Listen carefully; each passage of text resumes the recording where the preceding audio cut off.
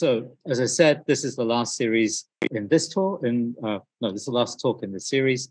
Our talk is going to be from Professor Mi Yu, who's based at Castle, which some of you know as the venue for Documenta. It's a city venue for Documenta. And I think Mi is not just the University of Castle, she's also at the Documenta Institute. So Mi has been historically working on issues of transnational migration, actually more transnational flows, including migration, trade, and so on.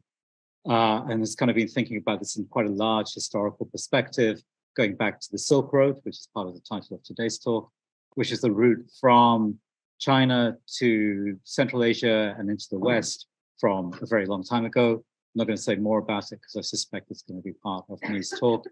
And then more recently, it's been thinking about this sort of transnational alliances, communication structures, migration, trade routes, and so on, in a contemporary context of globalization and what happens within that, which doesn't conform to or reproduce kind of big power structures, essentially.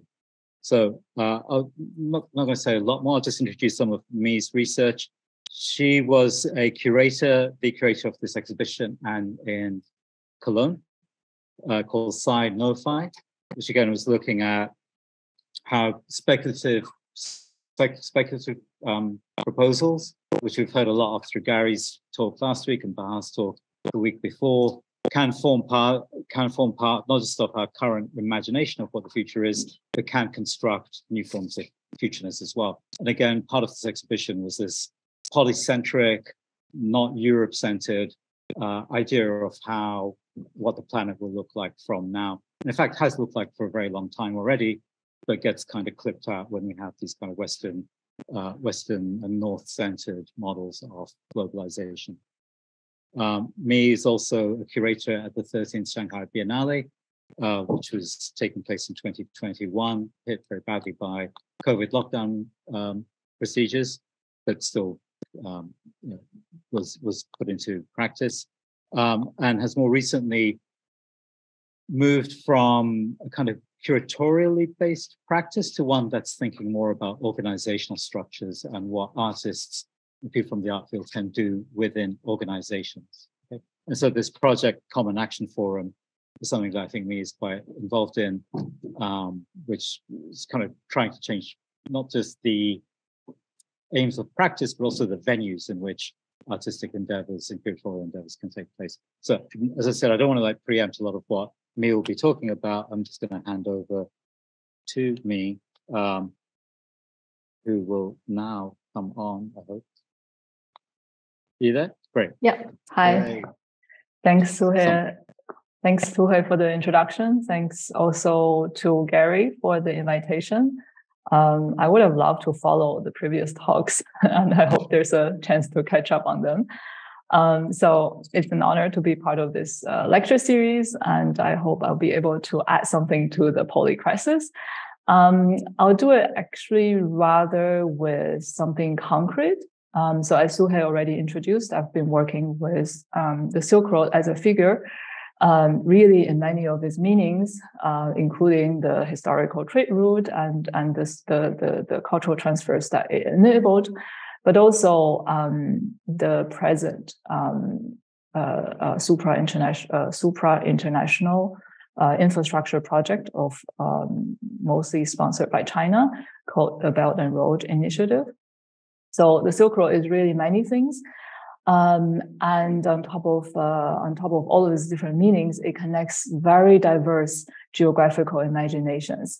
And this is something that I'm working on in dialogue with a colleague of mine, Nikolai Smirnov.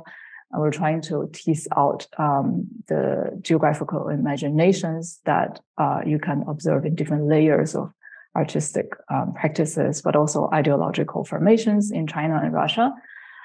And so when it comes to the Silk Road, it really connects diverse geographical imaginations that include the one before the emergence of the nation state, where ways of life were purportedly more community-oriented and in attunement with nature, but also one that comes at the height of third worldism or internationalism in the 60s and 70s, as well as all these various attempts of rewriting the Western-led globalization today.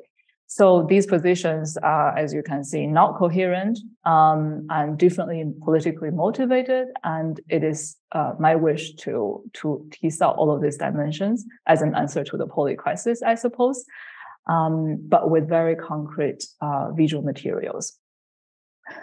So one thing that I guess I've been trying to do in the recent years is to monitor the so-called cultural diplomacy on the BRI, where there's actually very little, especially, or if there were any, it would be the sort of very kitschy and government-sponsored Silk Road themed gala.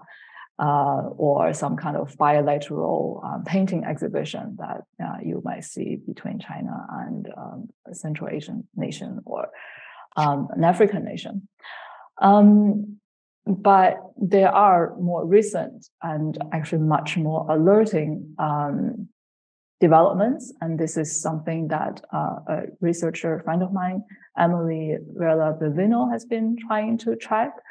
In her research, she looks at a foundation called Q Contemporary Art, which has its headquarters in Hong Kong, but actually works on contemporary Eastern European art with an office in Budapest. And they've been doing contemporary abstract Eastern European painting shows in Hong Kong. And all of this seems very art historical and neatly curated. But if you drill down a little bit more, and Emily has done a really, really good job in doing that, you will see that this foundation is actually connected to a Hong Kong-based property developer, which is expanding its commercial arm in Eastern Europe under the umbrella of BRI, not to mention that it actually subtly exercises political influences in Hungary.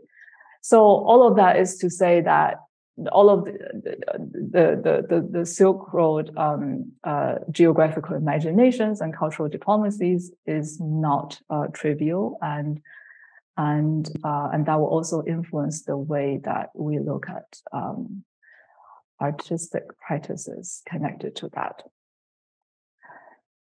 So let me share my screen. Which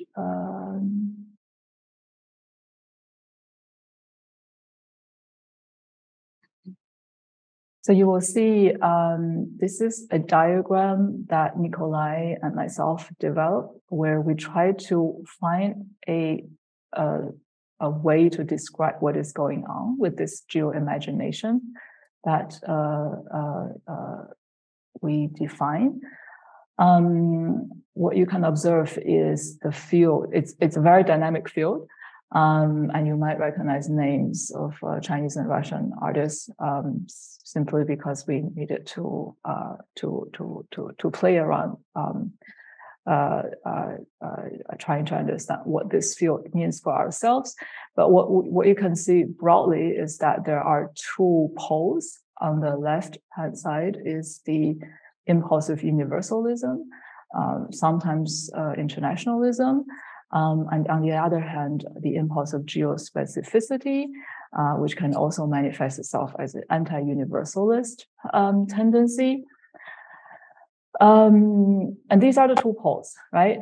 On top of that, you have all these different positions. So you might have one position that's historically placed closer to, say, the universalist pole, but at the same time, it's actually being pulled by the other side, which is the geo-specific side, to really illustrate how dynamic this field is and how contradictory things can get.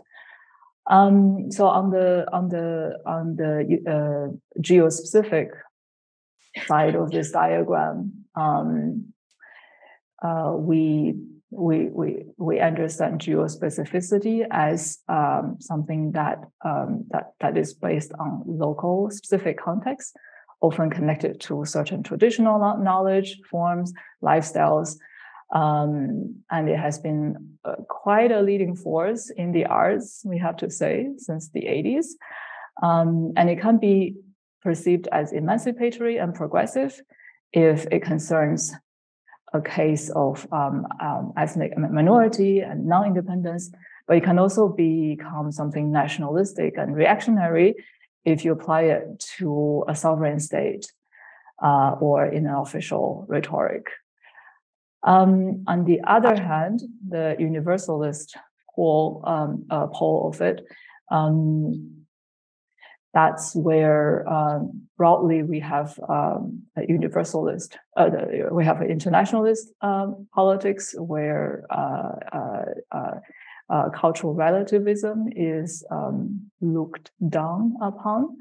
But I think we have less and less of positions that gravitate towards that pole these days. So this is more of a mental exercise and a conceptual diagram that helps us to situate different works. And I'm actually going to start with very concrete visual materials. And it's quite an experiment because, as you will see, these are works that belong to different artistic traditions, different lineages. But in the interest of teasing out something more at the level of ideology and cultural diplomacy, I think I'm happy to put them together and to ask some perhaps inconvenient questions. So we're starting with the geo-specific imaginations. In China, there was back in the 1950s, at the time of this new nation building project, you had the ethno classification project in the political realm, but parallelly in the art academies, a project called nationalization of oil painting. So many of the key artists that were part of that movement, they emerged from the so-called frontier plein air painting movement during the wartime in the 1930s and 40s, when most of the coastal and urban China in eastern China was occupied to various degrees by Japan. And when many artists moved into the outback of China, and they really spent time in rural Western China, where they got in contact with indigenous cultures. So, for example, you have a painter, Pan Xunzi, spending 4 months walking in the mountains, and the celebrated communist official painter Dong Xiwen, copying medieval wall paintings in the Buddhist grottos in Dunhuang, which was historically a place outside of China's political influence. So these were Han ethnic artists. And if these ethnically Han artists incorporated ethnic motifs into the national academic painting tradition in those days, then until today, the works of non-Han Chinese academic artists are still promoted. So often in the style that you see right now, this is from a Uyghur artist from the local academy or artist association. So basically official artists painting recognizably ethnic motifs such as singing and dancing scenes and postcard landscapes and all of this. And some of these works will be included in official painting exhibitions as part of the BRI project. And this is not a Chinese only phenomenon. So you have this across all the post-Soviet countries. This is a Uzbek academic painter painting essentially in the same style of a scenery, imagined scenery of the old Silk Road. And he was actually commissioned by the Chinese government for this painting to be included in a BRI themed exhibition. But here comes the first inconvenient question, which is if we juxtapose these kind of works, academic, ethnic, realist, right? we juxtapose this kind of work with someone else, in this case, Liu Xiaodong, who is internationally recognized and acclaimed, and also well sold, neorealist painter, who hails from also the traditional academic painting tradition, but has turned to become a contemporary artist since the 90s. And in this series in question, basically, he went to Xinjiang, to Houtian in almost the westernmost part of China, where he depicted Muslim jade diggers in this very bare landscape on the brink of the Taklamakan Desert. So if we juxtapose these with the paintings that we have just saw, what makes them so different? Can we say that there is something intrinsically different beyond the appearance of depicting ethnic lives? The stylistic characteristics between the official academic art and contemporary art move rather fluidly. And it seems that the determination hinges rather on whether the work serves a minoritarian or majoritarian politics, if not to say the milieu the artists find themselves in. But even this characterization does not convey the full picture. So here is a project, a more recent project of Liu Chuang, and one can really observe that recently a number of internationally acclaimed contemporary Chinese artists have ventured into the Western regions to observe life and glean knowledge, or in a way refine their artistic skills in what could be called frontier plein air art 2.0. This is my term, and I think it's slightly mean. But if you look at the content of this work, of Liu Chuang's work, he brings to attention Bitcoin mining sites in rural Western China, which is also home to a number of minority groups. And he tries to contextualize the question of capital investment within the history of science and popular culture. And he tries to juxtapose cutting edge technology, which is Bitcoin mining and all of that, with questions of ecological damage, but also of minority intelligence. So trying to take a minoritarian political position. But I would ask if the artist's position is rather detached and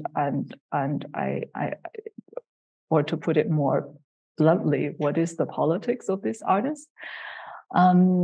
Because the drift towards the geo-specific favors a divergence of epistemology. This has become not just a trend, but also a means, but also the ends rather than the means, right? So divergence has become the ends rather than just the means to achieve something, where someone like Benjamin Breton would argue that we actually lose sight of technological viability. So Breton has discerned that the relation between convergent and divergent instrumentality and convergent and divergent epistemology are not the same. So we can imagine stacks, technological stacks, which are technologically diverse but cosmologically monocultural. And we can imagine stacks which are technologically isomorphic but animated by different cultural imaginations, and currently we have them. So I think in this case, many artists are doing a service to this sort of culturally diverse, but in the end technologically isomorphic kind of tech imagination. Another example that's a little bit more complex is from the artist Shen Xin. Probably not unfamiliar to some of you. She has documented a journey with her father in this video from 2014. Her late father was a painter and had painted a lot of Tibetan landscapes. And she followed her father's journey to Tibet and interviewed him, where you can sense from this very video that she had a largely critical tone towards her father's orientalization of the Tibetans. But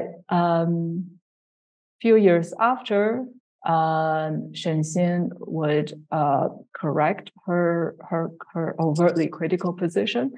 She has come to realize that there might be something more, there might be something there in her father's fascination beyond this determination of Orientalism. And we started speaking about this in a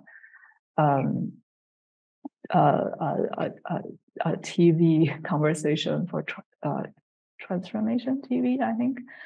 And it is this space of ambiguity that I think is quite interesting in this case. So these phenomena do not lend themselves easily to an analysis based on post-colonial theories, not least because sometimes it feels as if one already knows the answer and is merely looking for a problem. In the case of Shenxin, she kind of already knew the answer, and she looked for she went to the journey with her father in the original 2014 work. But post-colonialism figures quite in a tricky way in China, because it can be applied both to the nation, so you have a China versus the West or China exceptionalism discourse, and also for the discourse of internal colonization, so Xinjiang and Tibet, Mongolia and other regions. And often we find this subject of critique moving quite fluidly along these different parameters. So, you would have back in the 2000s theories trying to formulate a more geo-specific episteme, such as the Bantu or native land methodology to describe a Chinese approach to contemporary art, or call for something post-West, such as what we had in the Guangzhou Triennale, forgot the year, it was in the 2000s, titled Farewell to Post-Colonialism. And this happened parallel to the intellectual project of making a certain reworked version of Confucianism into an obvious candidate to an indigenous post-colonial or decolonial theory.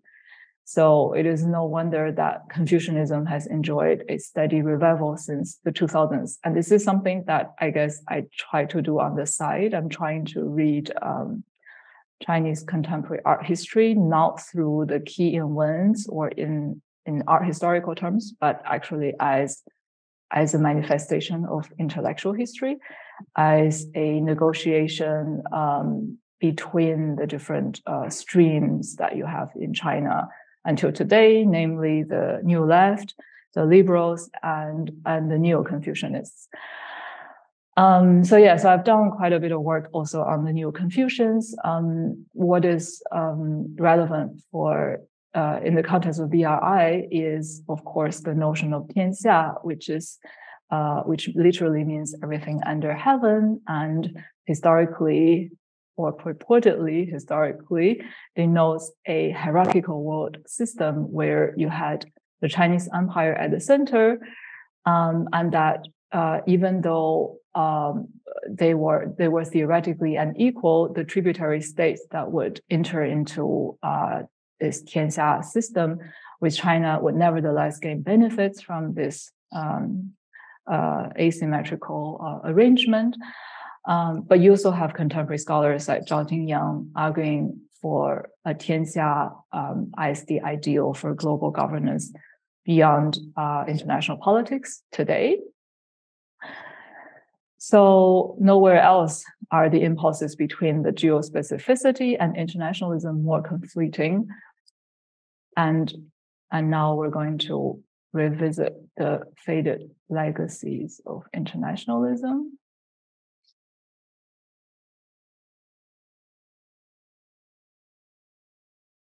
maybe, yeah. Yeah, so those who subscribe more to an internationalist politics would commit to this anti-imperial, anti-colonial project, largely internationalist project, often connected to the legacy of, I mean, we can go back to the third international, but in the last 70 years or so, we had the Bandung Conference in 1955, where you had a alliance of non-aligned countries broadly committed to an anti-imperial project, and that kindled lasting ties and geo-imaginations among those third world countries. And you can see manifestations of that in literature, in visual culture, such as in this poster, in film, in music, in art. This is probably going to take too long if I go into the details of it. One aspect is, of course, was it truly not even multilateral, was it truly bilateral? Because what you can actually observe from cultural artifacts of the time is more the projection of one nation towards the other, and the projection of this one nation into an imagined international community, such as what you can see in this poster arts in China from the 50s and 60s, where usually you have the Chinese workers or revolutionaries wearing secular, modern clothing, and then some African communities still in their traditional attires. So that's the sort of imagined international community that was going up. And you also have questions like blackfacing and cultural appropriation at the time. But I think that's it's a different topic that we can tease up today. I think it will be, in general, interesting question to ask: was cultural appropriation okay back in the days when you had this platform of internationalist politics? So if you look at the Tashkent Film Festival and things like that, there were really things that you wouldn't do today. And so this was back in the heyday of internationalist politics, and this is what we have now, right? This will be the sort of BRI propaganda art that still takes the same vocabulary from the time of the internationalist project. And obviously, we will disdain for this kind of BRI propaganda today. But then another inconvenient question I think I want to ask, and really as a mental exercise here, is what if a contemporary China doesn't actually use this kind of propaganda, this kind of obvious culprit of propaganda art for the purpose of promoting the BRI. But what if China actually adopts the critical contemporary art in its cultural missions in the BRI project? Such a thing is not unthinkable. I mean, it has become quite unthinkable in the last few months. But if you look back only in the early 2000s, you had any number of communist party cadres who I wouldn't say appreciated contemporary art, but who definitely vehemently supported critical contemporary art, including those that are mildly anti-regime, because that was the spirit of contemporary art, and that was the spirit of China at the time, as China was accessioned into the WTO and was willing to assert itself onto the global arena. So that's a hypothetical question, but I think if China were to adopt the sort of critical contemporary art, for example, from Liu Chong, in its BRI propaganda, what would the critics have to say about that? So I think in order to approach that, we have to notice how the underlying discourses have shifted dramatically from a socialist, anti-imperial internationalist project to a renewed engagement with Tianxia, this restyled Confucian world order that propagates for a universalist empire without imperialism. And it is really my wish to nurture a kind of internationalist project today, because we have so few of them. So with the diagram that you saw earlier, we really struggled to come up with good internationalist projects, internationalist art projects. We have a few in the last few years where artists side with the underprivileged class by looking at labor conditions, for example, the BRI projects in the quote-unquote global south nations. We also have a project like this by a group of progressive artists and community organizers in Beijing, where they try to side with women in Kabul, and they temporarily claimed a park in Beijing. So they basically, yeah, you can see the Baidu and Google map. They claimed in the digital space a real park in Beijing as the Babur Garden. But it still remains to be seen if this is enough today, and if this amounts to any kind of coordinated internationalist politics. Because I do perceive the possibility for any kind of internationalism in the contemporary art world today as quite meager, because the social political condition or the institutional platform for internationalism is gone today. And for me personally, the last such thing was probably the anti-globalization movement from the 90s, which lived on in the World Social Forum in the 2000s, and it really peaked around the mid-2000s, where any number of social justice groups would get together, and where there's a sense of mutual emancipation in being together and learning from each other in terms of what does it mean to organize themselves. And we can also go into a discussion about that later. For me, the problem of this past documenta was that it stages that kind of aesthetics. Basically, it stages the aesthetics of the World Social Forum without the political possibility. And some of the artists, the World Social Forum actually had a cultural program, and some of the artists were invited. Tarin Padi actually participated in one edition of the World Social Forum when Rangrupa actually declined the invitation by saying that it was too political for them. So such is the state of internationalist politics in contemporary art today, and part of that has to do with the whole NGOization of art.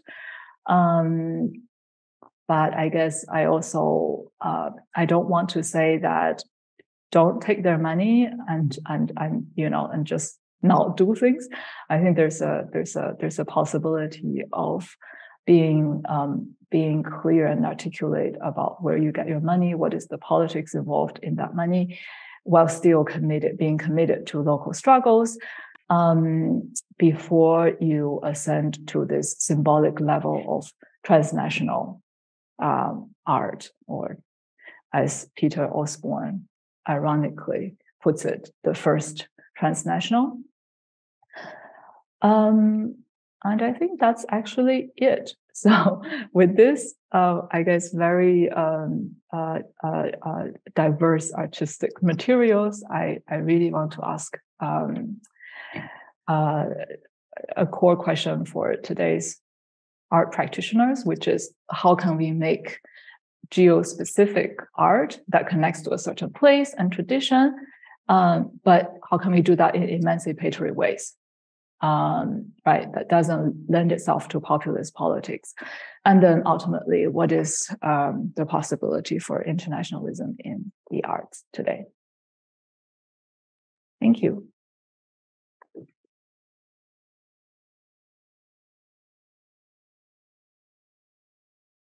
Thank you. Can you hear me okay? All right. So I'm just going to ask a couple of questions to lead the discussion, and then I'll throw it open. I'm going to keep the lights low so people can see the screen more clearly. I guess I just want to pick up, let me start with where you ended, and then go back to some of the, what kinds of art do the sort of cultural diplomacy that the Belt and Roads Initiative. Might also be worth spelling out some of the detail around Belt and Road, because I think some people here won't know, will only know it by name. Let's not go into a lot of detail, but let's do a little bit of like outlining of what it is for the Chinese state in relation to its own internationalization. But at the end, you said that you didn't think there was an international in contemporary art, and I'm wondering why you say that. So just a kind of very kind of intuitive way, it seems like contemporary art is highly internationalized. The program here, for example, is like people from all over the world. Lots of Chinese students, which kind of has relevance to the specifics of the practices you're talking about.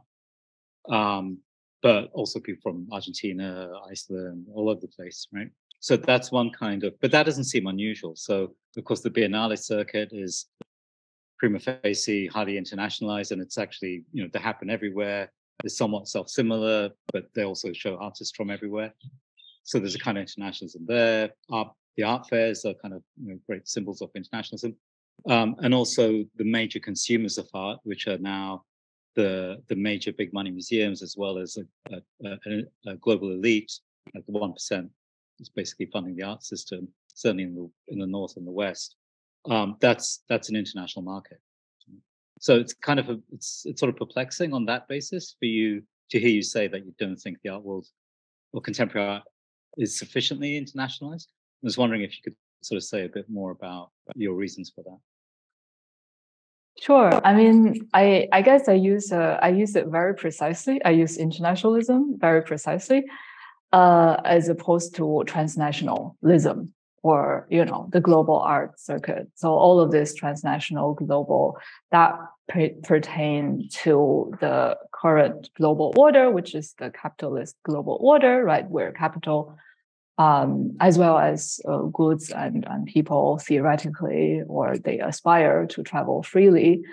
Whereas the internationalist project really has its roots in essentially the communist project, right? So Kuomintang, Communist International, aka the Third International, as one of the last moments of a truly internationalist, a bit a repetition, but as a truly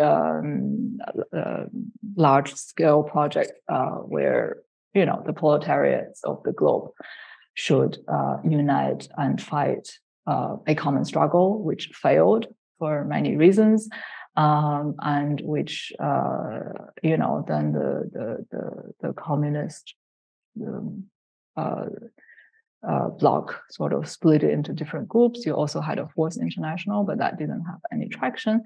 And I guess, I mean, not everyone would agree that the World Social Forum and all these anti-global movements are a legal heir to that kind of internationalism, but that's the closest we have, right, in terms of a truly a political project that is global in scope and that is locally situated and that has some positions that they will not compromise, such as on the labor line and all of this. So I think I'm speaking with the whole leftist progressive, if not for historical sense, communist notion of internationalism, right? Versus, and then you can see the difference why the celebration for the transnational and for the global, for all this free flow of things and people and ideas are but in many ways reactionary politics. So international. I mean, I think it was just 2 weeks ago that After All hosted a discussion on internationalism in the 70s, taking this group of artists that were active largely from the global south, but they were active in London, called Artists for Democracy. And then looking at the different tangents, such as how via Cecilia Vicuña or David Mandela you could connect to true labor struggles and social struggles of Argentina and the Philippines of the time. But I think, as I've said, I think we don't have an institutional platform for real internationalism today. I mean, not after the end of history as we know it.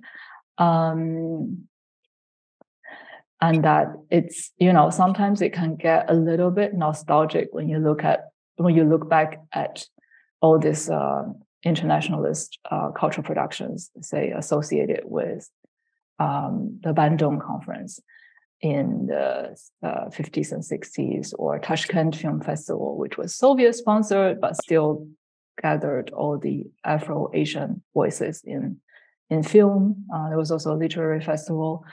And then, if we go down that route, it's actually quite striking to reconstruct how some of the writers who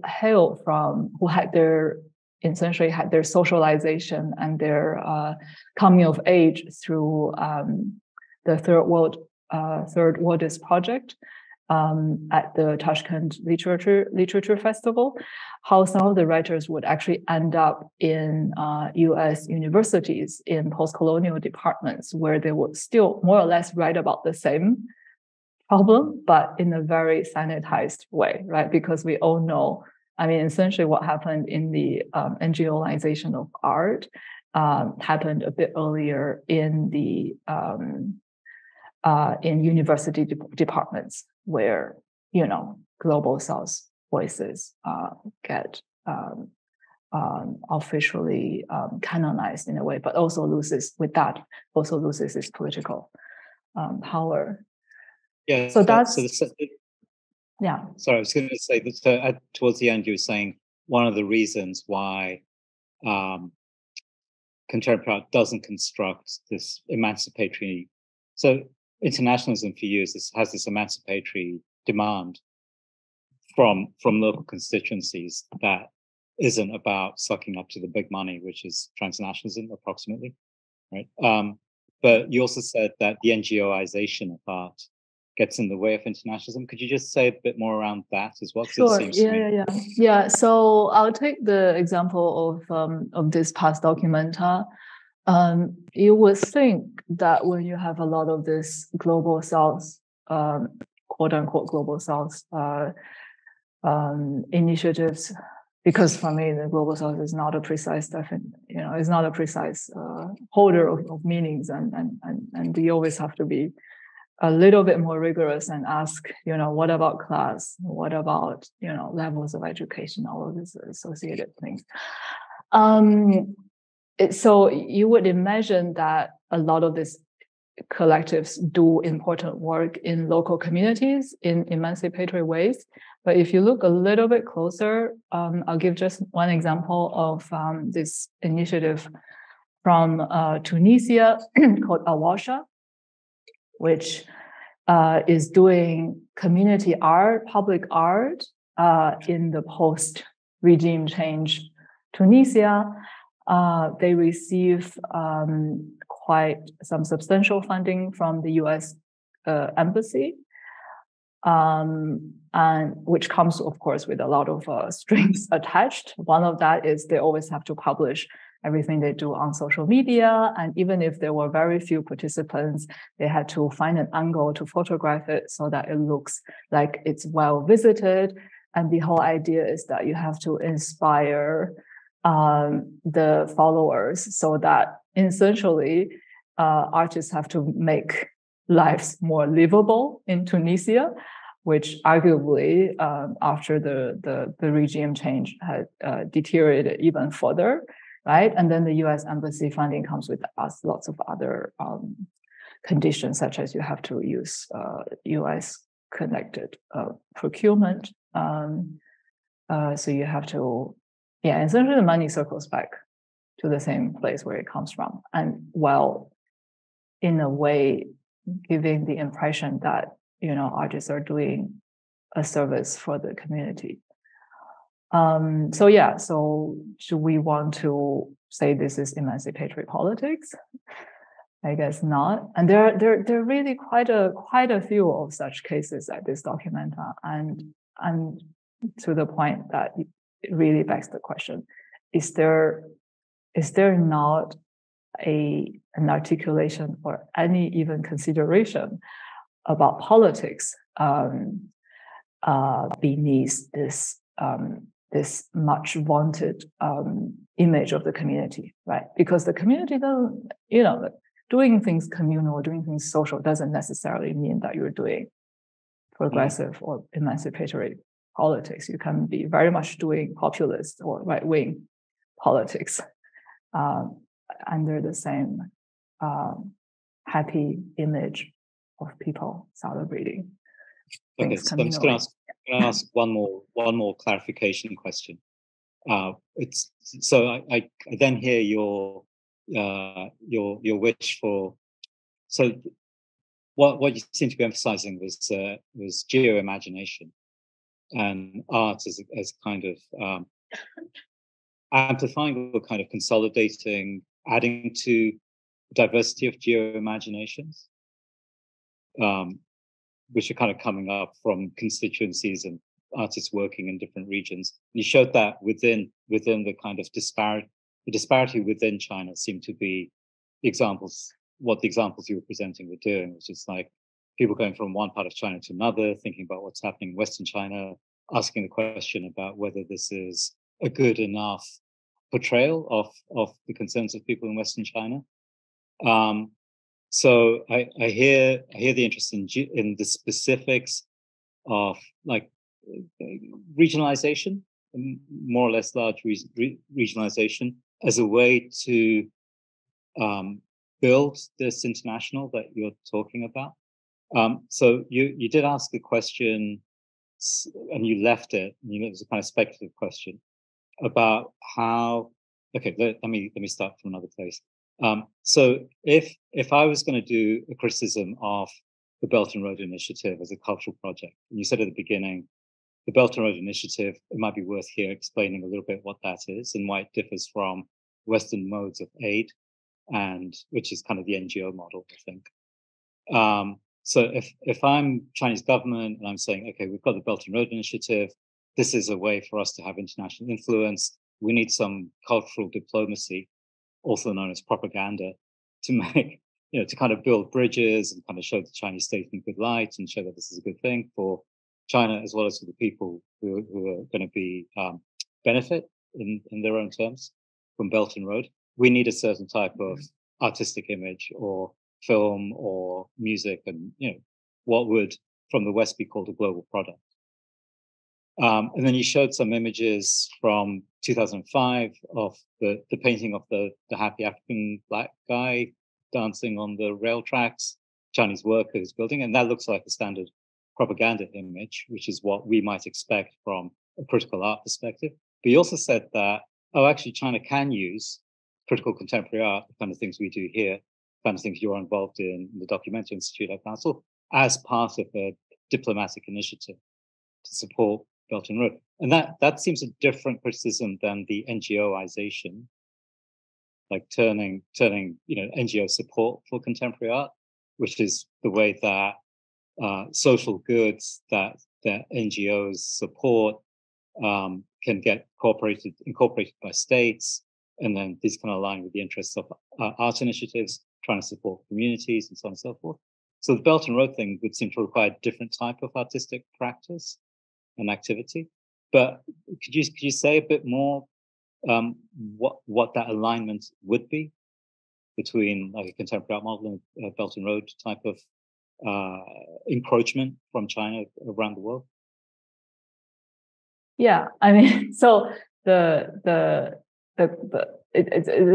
intended as a provocation, right? When I say, what if China actually employs that kind of critical art for its BRI propaganda, because that will be much smarter, and it will not cost them anything. That will be actually sort of the NGO logic in art, right? If they were smart enough. But of course, nobody is asking people like ourselves to, and of course we also wouldn't want to be co-opted in that.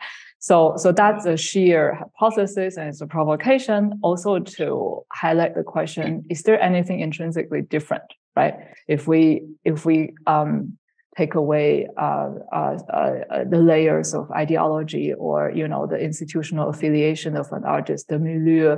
If you only look at the image, and if you only look at the, for me, mildly critical position, then it's are there fundamental differences between, say, this critical contemporary art tradition and this state-sponsored, state-sanctioned academic art tradition? So that's really a provocation. I think we need a bit of such maybe soul searching to sharpen our own positions in a lot of these debates. But to go back to the BRI, it's been variously called the Marshall Plan of China for the rest of the world. It's true that it has usually the conditions are much more favorable than, say, if you take a loan from the World Bank, because that would demand all of these other NGO aspects, such as political restructuring or public restricting certain public expenditures and things like that. So China sort of seized the opportunity in the late 2000s. There are many actually quite material reasons and economic reasons, such as China just has this huge current account surplus, and the money has to go somewhere. There's no way for China to process that money domestically, so the money has to go somewhere else, right? And that makes sense when you actually have a lot of overseas investment, and so sometimes in this very technical and economic analysis, you can see why, for example, the EU or America would simply not be able to put together a project of that scale that extends to so many quote unquote global south countries. So yeah, what else is to be said? There are a lot of port, road, port construction, road construction, pipeline for oil and for other critical assets. These are the infrastructure construction of infrastructures is largely about. And of course, you would have if you're an anthropologist and you go to the regions in question, you will realize that, even though there's a lot of promise for economic benefits for everyone, a lot of times it benefits the national elites. Classical story, the highway that, say, connects a region to another actually makes the local people that populate along the highway even more jobless than before, because now people cannot stop on this dirt road, but they go high speed and things like that. So it's quite contested internationally, also in terms of geopolitics, as then China would have access to some currently still commercial ports of commercial nature, which China may and can, should you wish, convert to navy ports, right? So you have a geopolitical calculus there, and that's why, put together it's been quite contested. But then I've been following it quite closely, and sometimes you have to say, there are also real benefits, or when a country defaults, 90% of the case, if an African nation defaults on the debt, China actually usually rearranges or restructures the debt, or gives an extension, or sometimes writes off the debt. So if you do case by case study, we can really try to compare which one is more toxic. I mean, in any case, expansionist projects are toxic, especially when it's connected to the energy sector, and yeah. So that's the BRI, and I think the other critical dimension in the BRI project, which I mentioned a bit earlier, is that it also gives China a certain leverage in politics. For example, in Europe, Greece has conceded or sold basically the majority of the shares to a port, the major Piraeus port, to China. One should also note that it had to sell the port because of the Troika, right? The infamous austerity measures that the European Union actually imposed on Greece. So Greece sold that, and at some point it was bought by COSCO, the Chinese shipping company. And at some point, Greece parliaments of members of the European parliaments started speaking in favor of China on questions like human rights.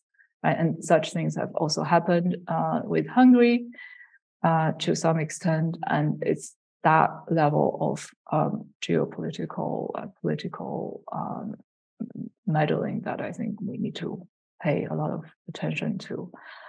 So I guess all of these are political monitoring rather than anything artistic, and maybe that's I think broadly, if you look at all these artistic positions, maybe it's also not possible or tenable to have one position from where you critique everything and you'll be able to penetrate everything. So I don't know if it should actually fall to the shoulders of artists to think about all of that in their artistic practice. But I do feel that we lack a lot of political articulation these days when it comes to a project like this, when it comes to articulating or finding one's own position in internationalist politics. I guess I haven't.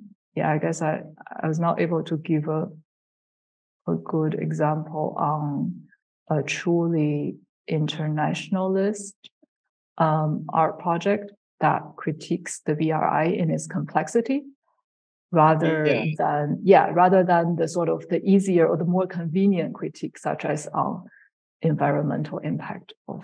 I think my question is more about the alignment between contemporary art and BRI, rather than critique. I think the critique would be the thing we'd expect. Just going to see if there are any questions from this question over here, and we'll go with that and maybe open up some others.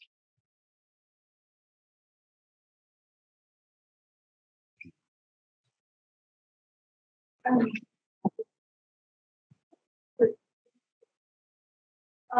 feel a little bit worried about that. I feel it's very less personal perspective. And I have two questions. For one, is when you say the BRI, that we need to pay attention to Chinese action on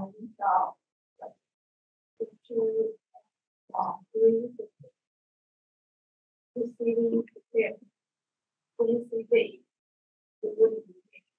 the second, this is the Chinese propaganda. If there is something, if there's a story of perspective, by the Chinese propaganda, maybe isolate and another way to about so artists being only by US. There are differences between this propaganda and the understanding funding of this. I couldn't quite make out what was that. So can you reiterate the question? The second question was about the comparison. Okay, just help me out here. So, so the second question was a comparison between the BRI propaganda type of art practice and a kind of more Western model of NGO type art. And if you could give an example, I think you were asking for the BRI propaganda type of practice.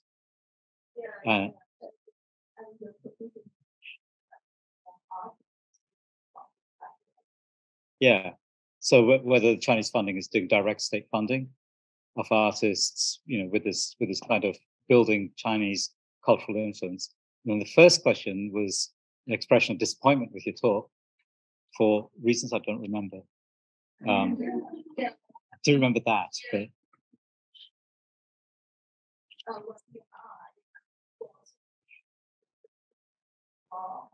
from Greece and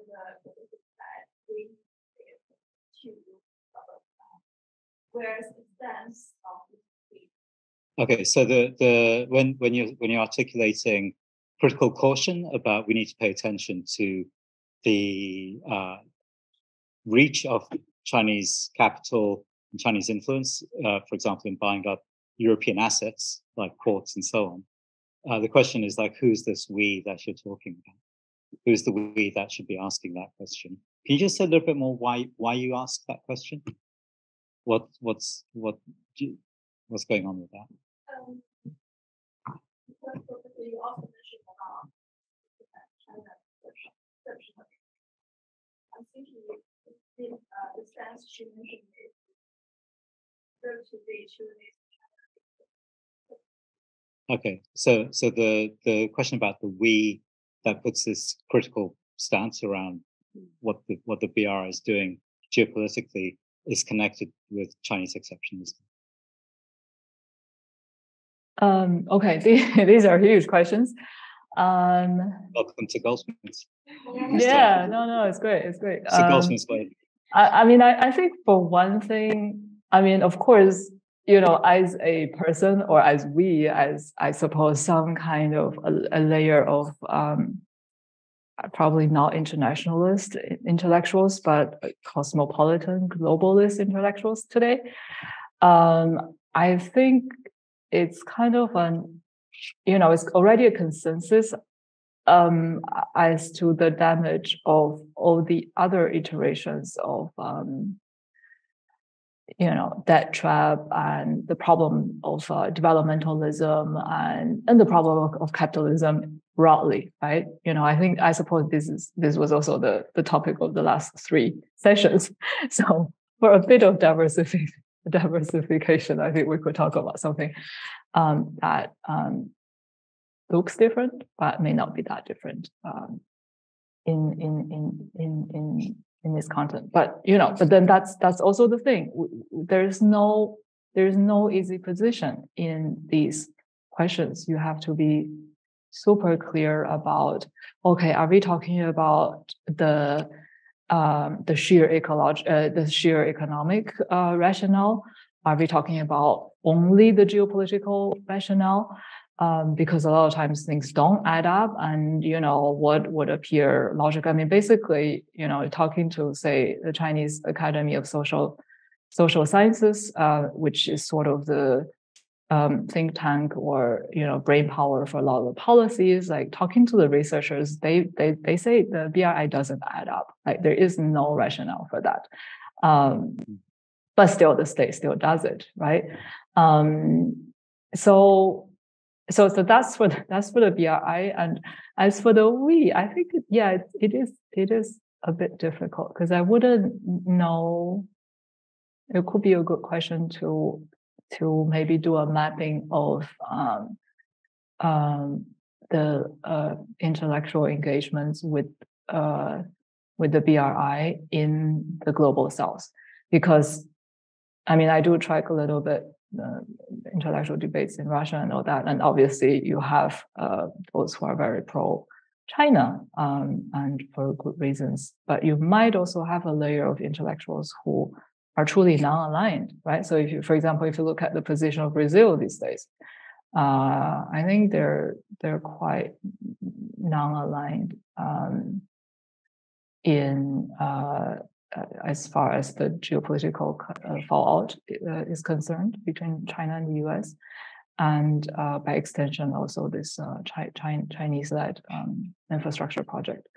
So so I think there's a lot of intellectual mapping to be done, and of course in each local context you would have those who are nationalist and who wants to see their nation as part of some kind of league, and that league may be a Chinese-led league, but also maybe something else. And so so all these motivations have to be carefully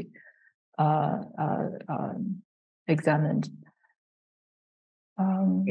What's another question? There's a question here.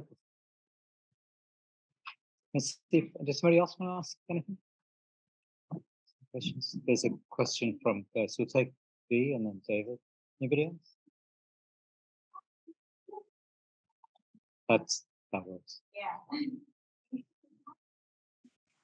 I am mostly confused, so I'm going to ask some clarifying questions. I think from what I understand, can you talk like the difference between geo specificity as opposed to like international stuff? Is that internationalism is supposed to be like speculative as in the world's nation states in many ways, or is that not? Did you catch that? No. Okay.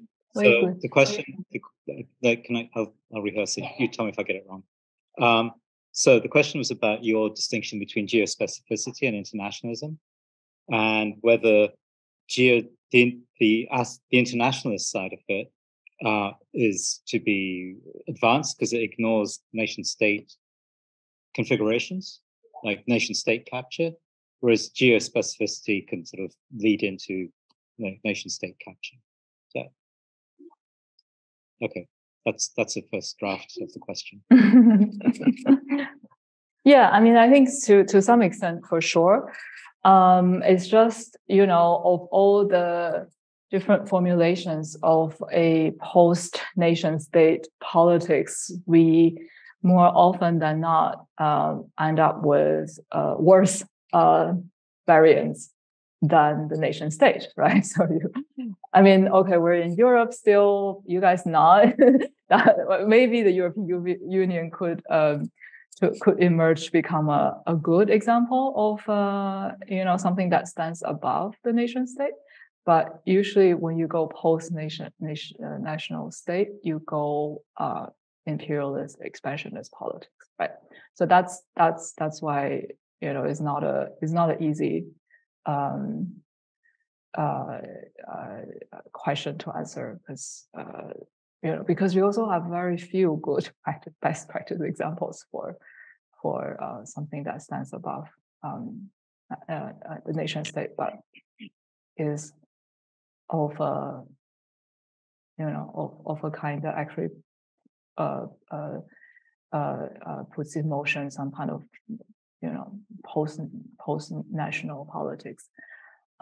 We do have some examples. Yeah, we do have some examples of below the level of below nation state. You have municipality to municipality politics and things like that. That could be interesting. So, I would also consider that a form of internationalism in the making. That's that. And then actually, I think maybe to go back to the previous question, to the disappointment, I think part of that has to do with the position that I myself, and I think a lot of people who share my ideas, that we have to take, because we also don't have an easy position. Like, we could be leaning towards the new left, I suppose, in the West, but there is not a coherent new left position between the borders. So if you were new left in the West, you will be kind of a statist in China, right? And that's the sort of conceptual slippage that that makes a lot of discussions quite difficult, because you have to constantly recalibrate all of what it means, all of this hidden mismatchings and all of these connotations. What your new left can mean for our context. Okay, do you have a follow-up? Yeah. And so I guess therefore, the idea that it's like you said, to work below the level of the state, but if you sort of work below it, you also kind of strengthening it, and that's not right, but unempowering it, but not overthrowing it. You're not challenging. Yeah, that's and so I suppose now I'm wondering, you have to both acknowledge sort of problematic we live in, but then the idea of overthrowing it. Okay, so before the spiral at the end, the question was, okay, so if the geo-specific, this geo-imagination built on specificities, which happens within nation states, so I think that's what was going on with the early examples of this changing configuration or display of what happens within China in relation between the Han and the west of China. But if you're kind of working at this much more regional sub-nation state level, that doesn't challenge the nation state. So what is the effect of doing that geo-specific imagination in relation to the still very dominant power mechanism? Do you just leave it alone? Do you try and go around it? Circumvent? What's going on in that? What kind of critique of the nation state is that, I guess, challenge?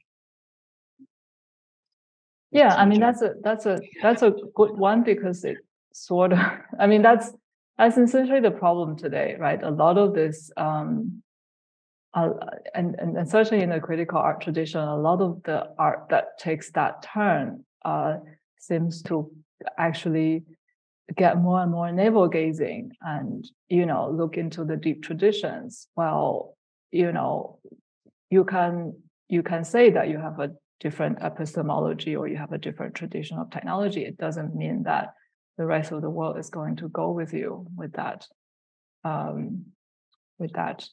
notion of the technology, or it will not be a viable technology, right? So there's a lot of that going on, and I recognize the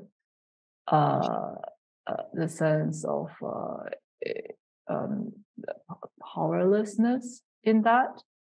I guess in terms of politics below the nation state, I mean, to be precise, I think that kind of artistic position, they don't actually amount to a political position, right? It's kind of nice to do contemporary art in that register after the turn of cosmopolitics, cosmotechnics, and all of that. So it's kind of nice to do, but it's not political. I think Ikue would also agree that it's not that political. The sort of politics that might happen and that will hopefully amount to something will be something like, back in the days of the refugee crisis in Europe, you had national governments, many national governments on the conservative side, but you had actually municipal governments pushing through a more progressive agenda for accepting refugees, right? So all of a sudden, the city of Palermo, Gdansk, Madrid, I think, they started accepting more refugees than their national government would mandate them or would even allow them to. So that sort of politics, I think, is interesting. But there's not an artistic expression for that kind of politics yet, I don't think. Yeah, thank you. One more question over there. I'll rehearse the question. Okay. I think what's interesting about the talk and the questions that follow after people is like the problem of a common shared round of values in the art world or critique in general. So like you entered the discussion sort of talking about internationalism in the traditional communist sense, but in the West and in the art world, that's already been, I guess, sort of forgotten. And I guess what was sort of revealed from Cyril's question is that the politics in general of the art world is sort of a liberal politics. So I'm wondering if this sort of internationalism you're talking about is about creating a new ground of values to have this discourse. Is this like something that would happen around a labor movement, or is this like a artistically focused internationality or something? And whether or not the art world in general is like the place for it, because it's essentially a liberal-oriented politics that dominates. All right, I'm going to try and summarize that.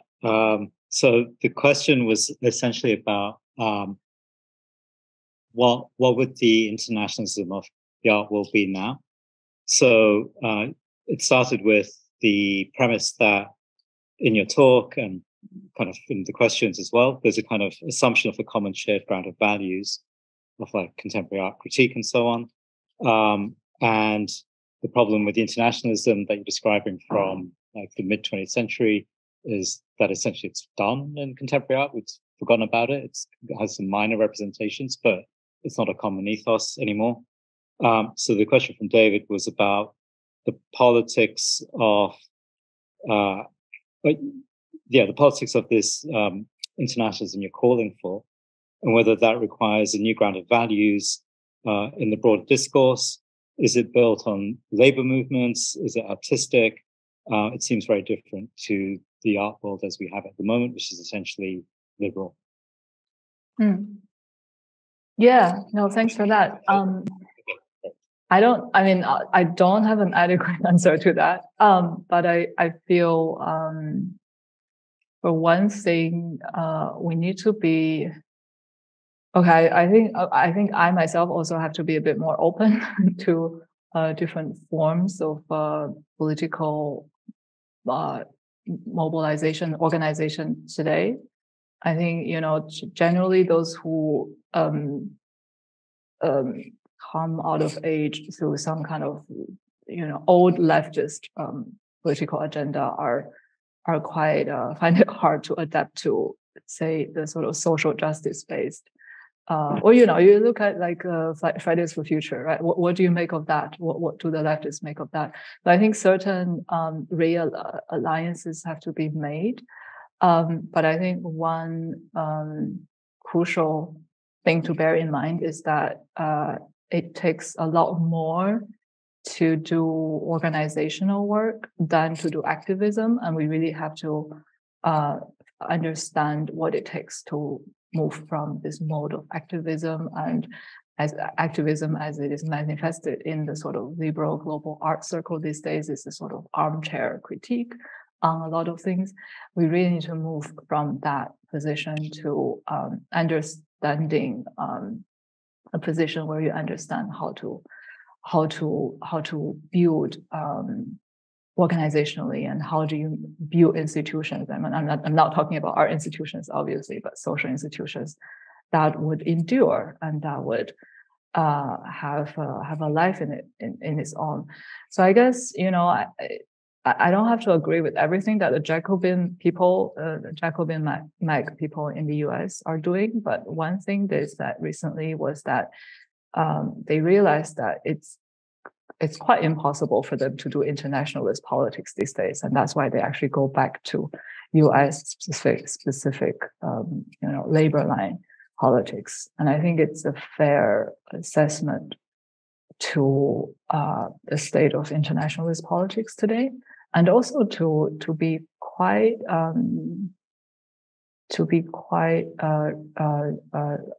realistic, but also real about what your politics, because then you can really get your hands on that politics. It's not in the symbolic order of a certain transnational alliance. So I think some of that spirit might be useful for the art world today. So I think, can I see if there's any more? I'll ask a closing question. No, okay. So, Faye's got one. Okay. Yeah.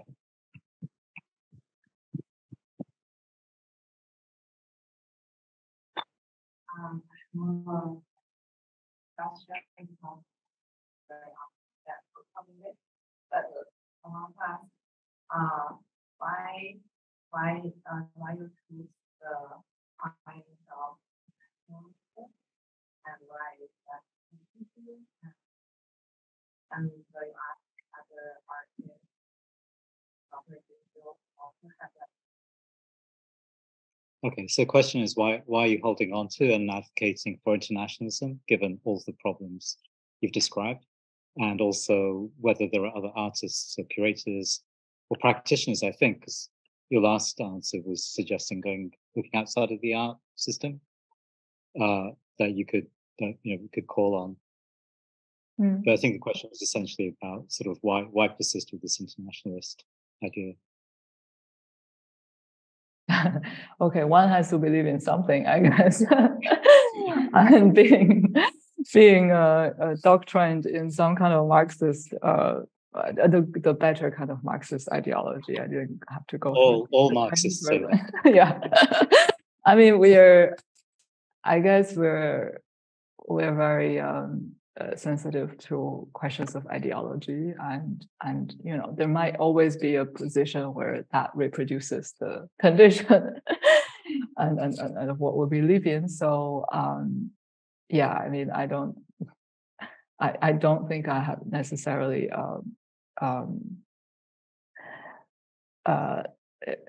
maybe a better strategy to take than anyone else, but I think perhaps one place to also go back to what I said earlier, this move from activism to organizational work. I think one possibility is to actually do it as political organizational work and not necessarily as art. Art can come in as a tool, or art can come in as certain forms that help not to just illustrate a cause, but also to maybe tease out some of these affective dimensions when you do this very soul-breaking organizational work. So I think there are places for art in that, but I think I would tend to say that we should do it actually as political organizational work rather than we should do it as art. And this is something that I myself at Documenta Institute, we have initiated a little bit starting last year. We've been working for a year with a political organization that works on precarious labor, migrant and mobile worker rights, looking at, of course, platform workers, but also tech workers, aviation workers, bringing them together to learn from each other, but also to have this curated moments where you have artists engage with them and to help them discover some other aspects about themselves or about each other that they wouldn't otherwise find in the moment of political organization. So that has been quite moving, actually, and we've been getting really good feedback from the political organizers, because all of a sudden, through doing content improvisation, they could relate to each other differently, right? So sorry, that sounds a little bit like self-promotion perhaps, but I do think maybe to translate my my reflection into also actions, that will be a place to start. Yeah, so I was going to, I mean, my question was a similar one about when we were talking earlier, and we've come to it through the questions, you were saying how you moved, you're kind of pivoting away from curatorial practices to do with exhibitions, kind of contemporary art system, biennale structures, to thinking about working through organizations and organizations specifically. And from your talk, I was wondering if that was a way to think about building, because you kept on asking sort of how do we build platforms for what you're calling international? I think we can call it other things, but obviously for historical and good Marxist reasons, you want to stick with internationalism, and you should. So it sort of felt, I think you've explained how platform building can take place and why it's important given the context of both NGOization and a kind of Western state-sponsored soft left liberalism model, or a kind of state advocacy model on a BRI-sponsored mission. And this international platform building sits in between. But what I was, I think partly a response to the last moment was also, well, organizations can happen anyway. We don't necessarily need an art contribution. So I was going to ask, what does art bring into that platform building, or what does it bring into organization building? I think you kind of came to that towards, like in the last question. It's sort of, because it sort of feels like, well, this is just a standard political issue of like, how do we organize newly? But it does feel like there's something to be gained from like an artistic initiative in that. So I'm just wondering if you want to endorse art a little bit more for the sake of the emerging artists and curators that are here, please. About self-promotion. I mean, I also have to justify everything, right, that I do. So why not do it simply as a political organizer, right? So there are certain, we've been, it's nowhere close to being a sort of toolkit yet, but I think, working with all this more affective dimension could be a way to go, or, finding all these other meanings to political organization beyond the sheer, the really hard work of, putting workers' council in place and things like that. So I guess, and then in some other contexts, you might want to experiment with different methodologies and all of this. So I think there are some tools, but obviously they're still in the making. And maybe we should regroup in a year's time or something to see how far we have come on our ends. Yeah, I think it's dimension of imagination and experiment that artists can bring with them. Okay, with that, I think we should finish. Thank you, Mi. Thank you so much. And we'll see you in 3 weeks for the next series. And I'll contact you soon, Mi, with follow-up. Thanks a lot.